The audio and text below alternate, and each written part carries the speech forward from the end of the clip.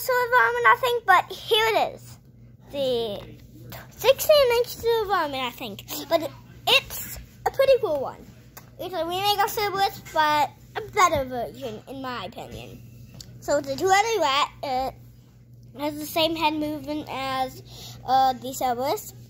It has the same compatible where you have the you can fog machine it, and don't be just ignore it because my sister's around me. But yeah, so it's a sewer varmint.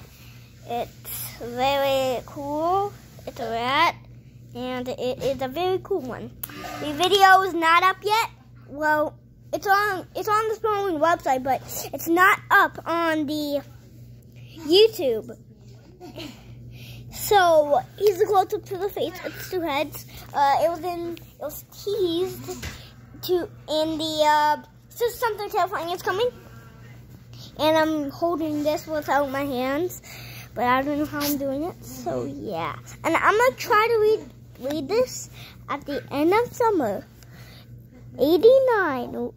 When the factory finally shuts its doors, no one thought twice that the padlocked gate and walked away.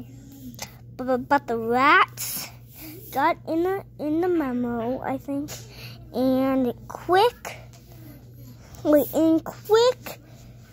bath in the leftover toxic ooze. And I don't know. The first attack happened to some kids on the way home from soccer practice.